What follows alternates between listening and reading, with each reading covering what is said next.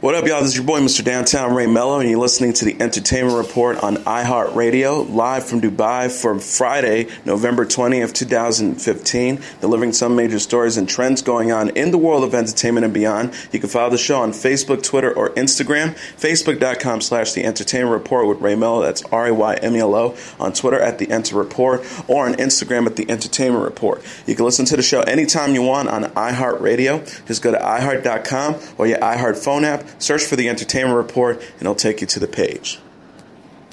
Former Subway pitchman Jared Fogle was sentenced to more than 15 years in prison after pleading guilty to child pornography and sex charges. Fogle, who's 38, pleaded guilty to one count each of receipt of child pornography and traveling to engage in illicit sexual conduct with a minor as part of a deal worked out with prosecutors in August. In exchange, Fogle, who became the restaurant's spokesman after he famously lost weight exclusively eating Subway sandwiches, promised not to seek a sentence of less than 5 years in prison, and prosecutors agreed to recommend a sentence of no more than 12 and a half years. Ultimately, the judge had the final say on the sentence, handing down the 15 years, 8-month sentence. Fogle could have been sentenced up to 50 years in prison on the 2 counts. In the hours before the sentencing, forensic psychiatrist Dr. John Bradford testified Fogle is hypersexual, a mild pedophiliac, and an alcoholic. Bradford said Fogle admitted to paying a minimum of $12,000 a year for sex, including to have sex with the 16 and 17-year-old children. Bradford said his main interest was in young females and some interest in adolescent males. Bradford said Fogle had a compulsive eating disorder before his 245-pound weight loss from the Subway diet. After losing the pounds, he developed compulsive hypersexuality disorder. He said he certainly engaged in sex over a significant period of time. He engaged in that extensively when he was working for the Subway Corporation. Khloe Kardashian bit back against online critics Wednesday night after a tweet about boyfriend James Harden prompted backlash. To netizens who slammed Kardashians for allegedly going against her vows to estranged husband Lamar Odom, the Strong Looks Better Naked author shot back by saying, "You should have said those to the man who went against all our vows. Judge yourself." She said in another reply, E! News reports, "Divorce is still going forward. Doesn't mean I won't be there through sickness and health. I've proven that." The Keeping Up with the Kardashians personality blamed antibiotics plus painkillers for her Twitter outburst, saying adding to Twitter the mix does not equal anything good. Kardashian canceled several dates of her book tour this week due to her contracting a strep infection. She wrote Wednesday, "Dolls, so sorry I need to reschedule my book signing. I'm sick and doctor's orders are that I need to lay low until we narrow down what's wrong." During an interview on Tuesday, airing Thursday morning, Kardashian detailed the early stages of Odom's emergency hospital stay, revealing she was told he only had hours to live. She said, "It's a horrible call to getting to the hospital and knowing he's in a coma and having to run these tests or making these medical decisions. It's terrifying." The 31-year-old celebrity spent the last several weeks by Odom's side after he was found unconscious in a Las Vegas brothel and hospitalized in October. The couple temporarily called off their divorce following the incident. Meanwhile, Kardashian maintains her relationship with current boyfriend, Houston Rockets star James Harden. In a related story, Kim Kardashian West says her family is still processing Kourtney Kardashian's split from Scott Disick. The 35-year-old reality star opened up about her 36-year-old sister's breakup in an interview with E! News published Thursday. Kourtney Kardashian and Disick split in July after the 32-year-old club promoter was spotted cozying up to his ex-girlfriend. Kardashian said, "It's a hard adjustment. There's a lot that goes into it, and I think as a sister, all you can do is be really supportive. You know, we love Scott too. He's family, so that makes it hard for everyone, even though you might not agree with someone's actions." She also added, "You just have to be supportive of a family member, and you see every up and down, and that's just who we've always been." Adding, she added on the reality show Keeping Up with the Kardashians, "We've shared so much and Kourtney has been so open with sharing her life." Kourtney Kardashian and Disick were together for 9 years and share a 5-year-old son Mason, 3-year-old daughter Penelope, and 11-year-old son Rain. The couple were seen together for the first time since their breakup Saturday, days after Disick left rehab. A source told Us Weekly, "Scott has apologized to everyone. It's part of his treatment. He's also been going to the rehab center every day and spends a lot of time with his sober companion. He is really committed to this. He wants to be there for his family." Kardashian and her family returned this week on Keeping Up with the Kardashian, Season 11, which airs Sundays at 9 p.m. on E. The reality star recently discussed her high-risk pregnancy, but said daughter North is excited to meet her baby brother. Younger sister Kylie Jenner isn't keen on letting sister Kim Kardashian West and brother-in-law Kanye West stay in her Calabasas mansion. During a teaser for an upcoming Keeping Up with the Kardashians episode, Jenner is seen scoffing at the idea of allowing her family members to live with her while their house is being remodeled. Kardashian said during the on-camera interview, Kanye and I are in the final stages of our construction of our home, and they advised us that we should move out so they can do our bedroom and our bathrooms now.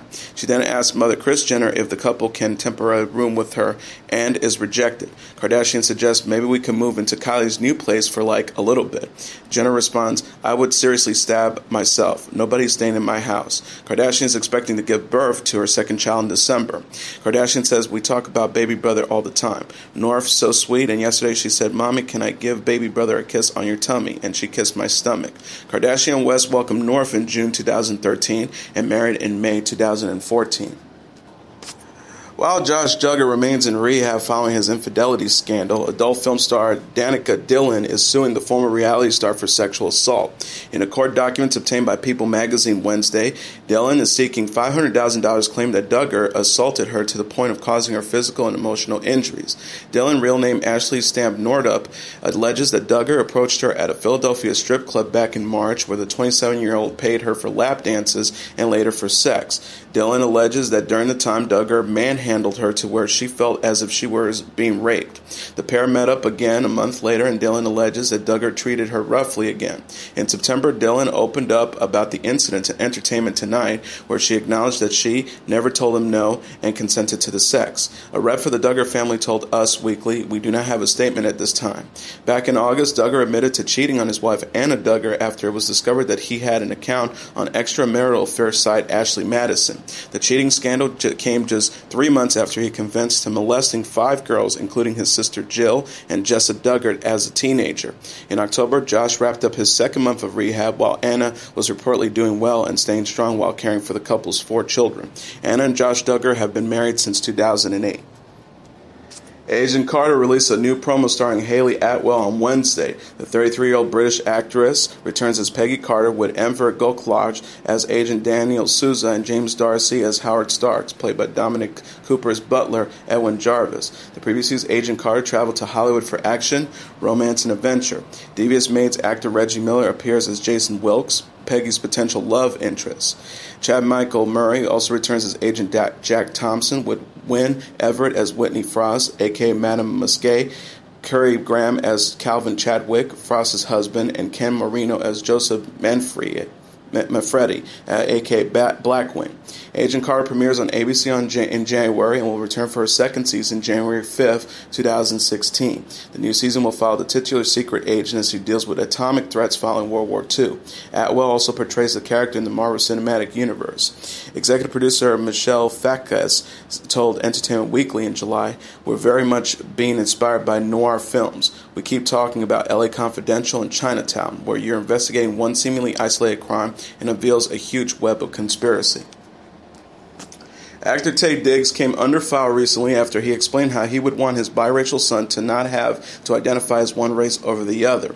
While promoting his latest children's book, Mix Me, about a biracial child learning to accept himself, Diggs spoke to the Guerrero about the book's message and how his son Walker could learn from it. He says, my son is half black, half white, and just by watching him growing up, listening to other biracial, or how you want to term these beautiful people, their experiences, their accounts, what it's like coming from a blended relationship. Mix Me it's another book of self-love, self-appreciation, and knowing that you're special regardless of what people say about you, because people will always say stuff, Diggs said. Diggs then elaborated how he wants Walker, whose mother is actress and singer Indiana Menzel, to not feel any pressure to claim just one race. He said, I think when you do, you risk disrespecting that one half of who you are. I don't want my son to be in a situation where he calls himself black, and then everyone thinks he has a black mom and a black dad, and then they see he has a white mother. They're wondering what's going on. Are you ashamed of your white? Soon after, commentators on social media began blasting the 44-year-old for alleging being ashamed of his own race and thus wanting his son to avoid being labeled black.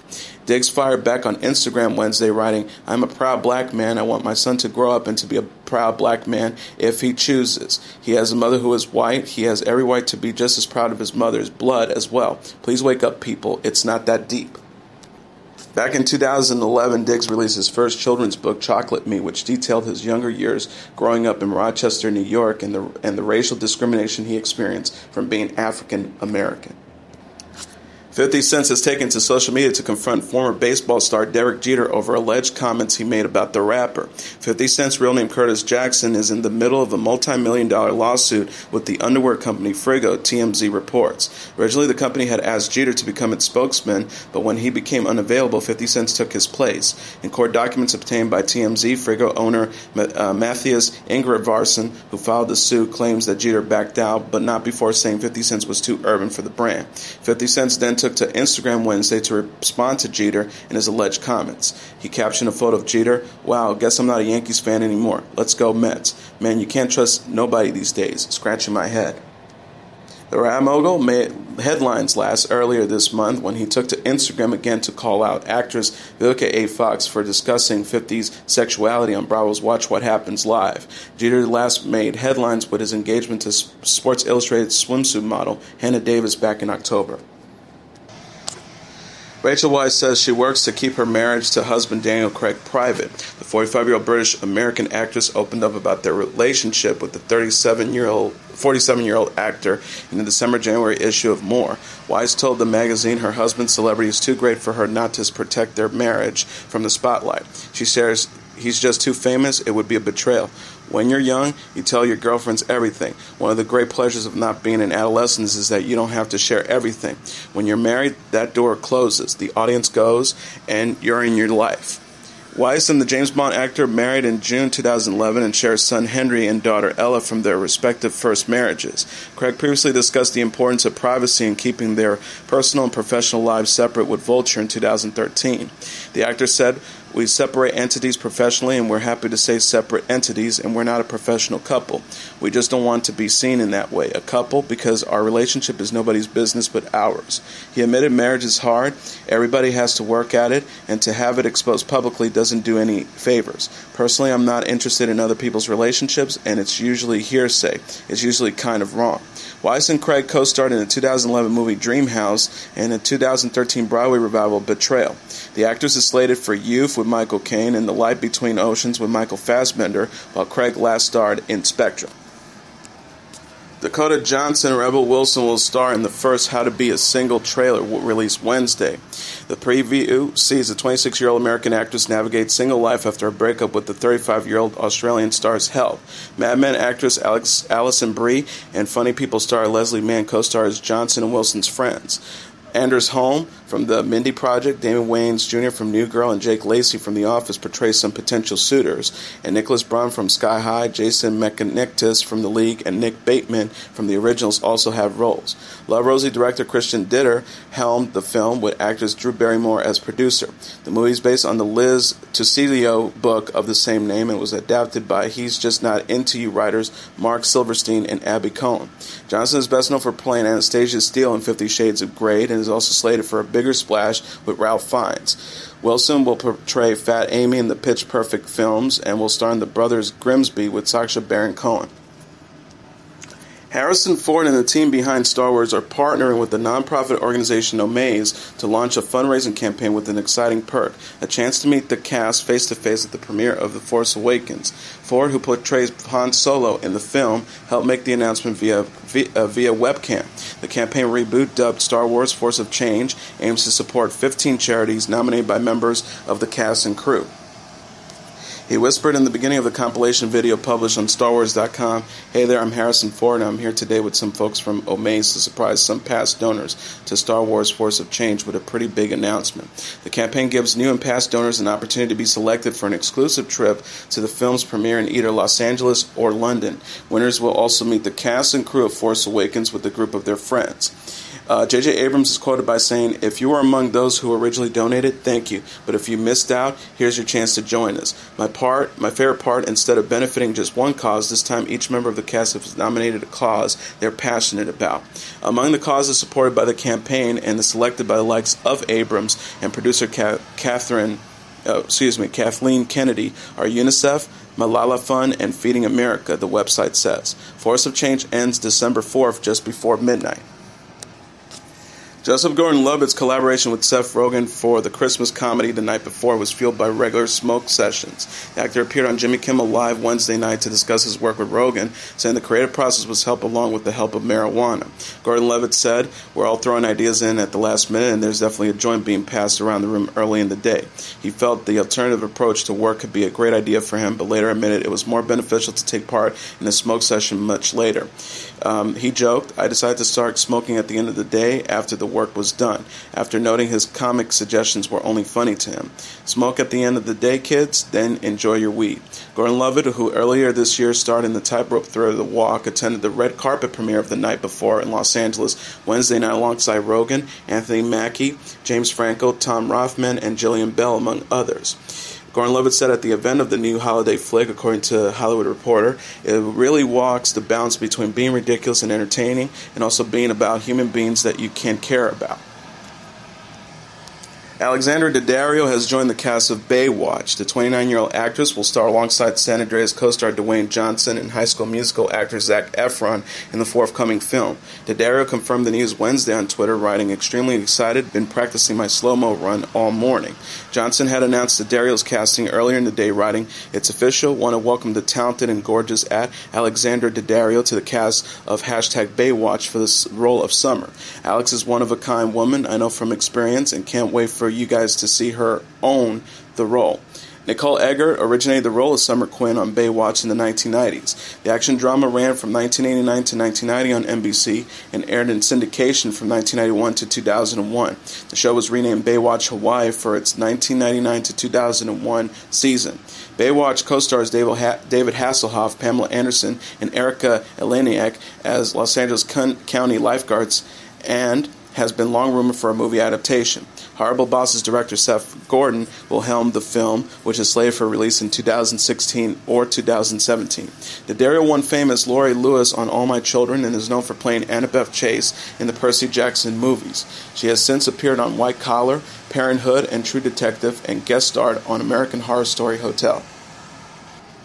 Jenny McCarthy had repeated guest stints as Charlie Sheen's love interest on CBS's 2.5 Men, and rather than offering him support after his HIV reveal, she had blasted the actor for not disclosing his diagnosis sooner. She said on her Sirius XM radio show Wednesday, "Now being on 2.5 Men myself, I feel like in playing a love interest, you would think there would be some type of, I don't want to say criminal issues, but I don't even know how to feel about that." The Dirty Sexy Funny host explained to listeners that in the TV world, stars not only have to sign a piece of paper that says, "Do you have core sores," but they also have to show their medication. She marveled about the 50-year-old sitcom star. "If I have to be upfront about a herb, how could you not be upfront about HIV? I look back and I'm like, okay, that would have been some valuable information. I mean, look how many people have played his love interest on the show." The radio host went on to say that she is STD phobic and makes her sexual partners sign a waiver to state that they are clean. Despite her harsh words, McCarthy did offer her some goodwill for Sheen. She continued by saying, "I have sympathy for him because he's sick and it's awful, but man, he's going to have to take major accountability for many people in his life." Notorious Hollywood playboy Sheen went on public with his health condition in an interview with Matt Lauer on NBC's Today on Tuesday, saying that HIV is a hard 3 letters to absorb. It's a turning point in one's life. Sheen's marriage to Brooke Mueller ended in 2011, the same year as his diagnosis, as well as a very public meltdown that led to his departure from the hit CBS sitcom 2.5 Men. On Tuesday, he says his diagnosis led to a downward spiral in his attitude and behavior. He said, "I was so desperate by the position I was in. I was doing a lot of drugs. I was drinking way too much, and I was making really bad decisions." My Little Pony, the movie, is slated for release in 2017. Hasbro and Lionsgate announced the news Wednesday, which was later confirmed on the My Little Pony Facebook page. It read, "The magic of friendship is coming to the big screen with the My Little Pony movie on November 3rd, 2017, #MLP. My Little Pony, Friendship is Magic, writer and producer Megan McCarthy penned the script with series director Jason Thiessen in the helm for the film. McCarthy was named the head of storytelling for Hasbro's Girls brands in June.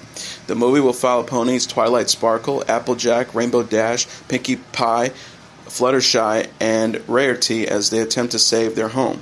Kristen Chenoweth, Tara Strong, Kathy Westluck, Andrea Lieben, Tabitha St. Germain, and Ashley Bell will provide voices. My Little Pony began as a toy line in 1983, which continues to earn $650 million annually. Film and TV adaptations followed in the late 1980s, and the My Little Pony Friendship is Magic series has aired on the Hub channel since 2010. Lady Gaga and Tony Bennett united once again for a holiday-themed duet in Barnes & Noble's latest TV spot. The duo, who last year collaborated on the award-winning album Cheek to Cheek, appeared in separate aisles inside a festive bookstore, singing alongside to the same song, Baby It's Cold Outside.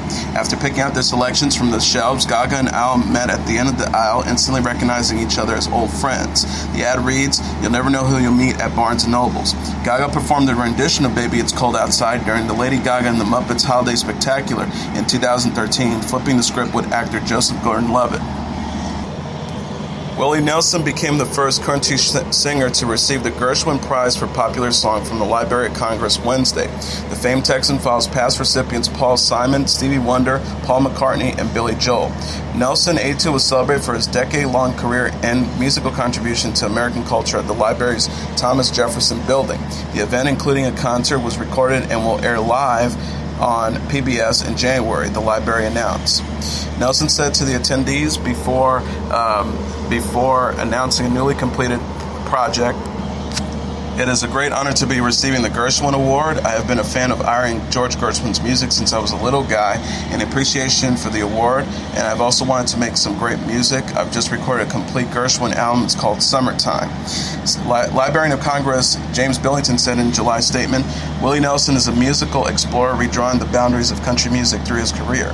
Master communicator, the sincerity and universally appealing message of his lyrics place him in a category of his own while still remaining grounded in his country music roots. He has helped make country music one of the most universally beloved forms of American artistic expression."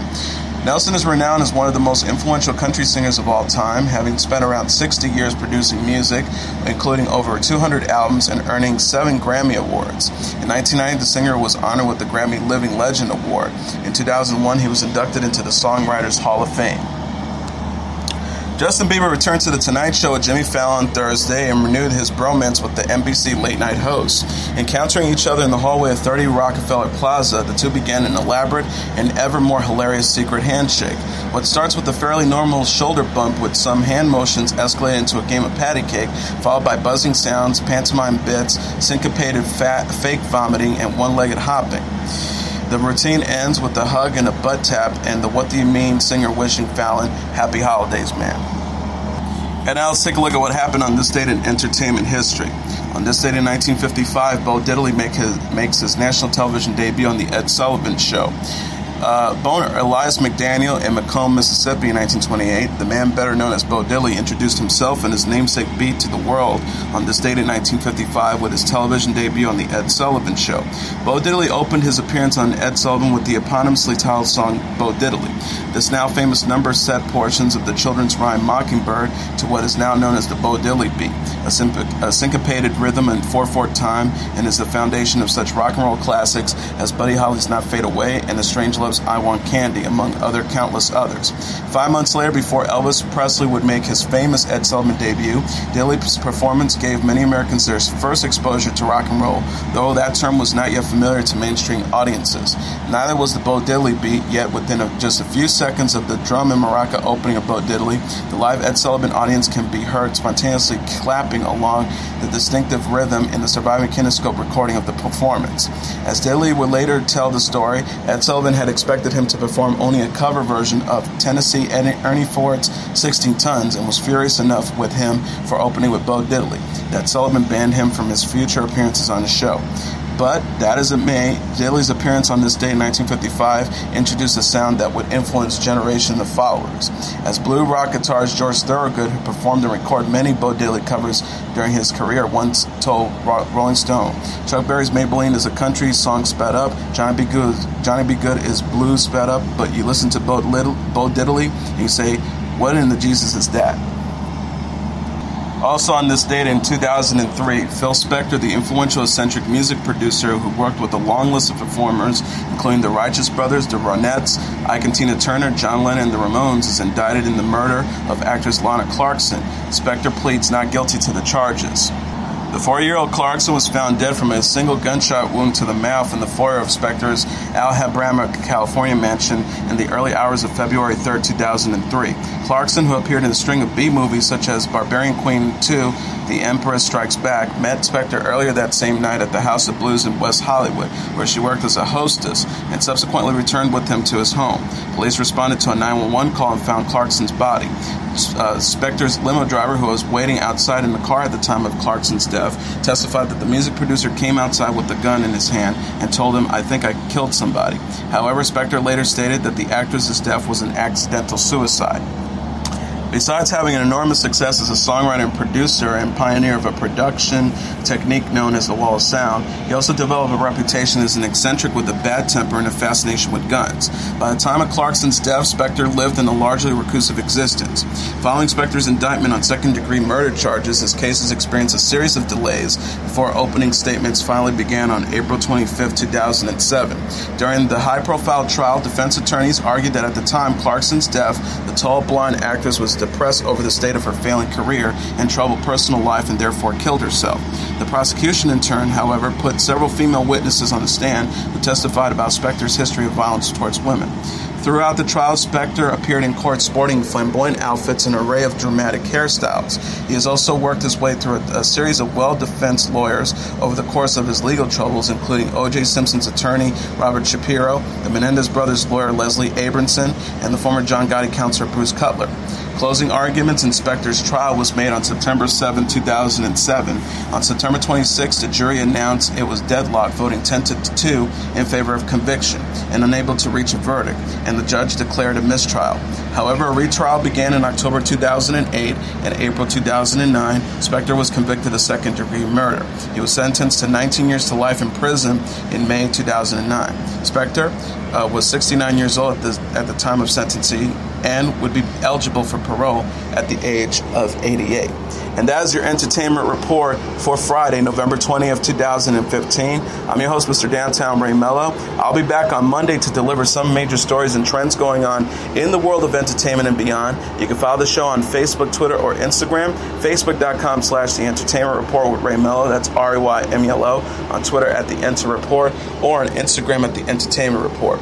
You can listen to the show anytime you want on iHeartRadio. Just go to iHeart.com or your iHeart phone app. Search for The Entertainment Report, and it'll take you to the page. Everyone have a great weekend. Good night, and God bless you all.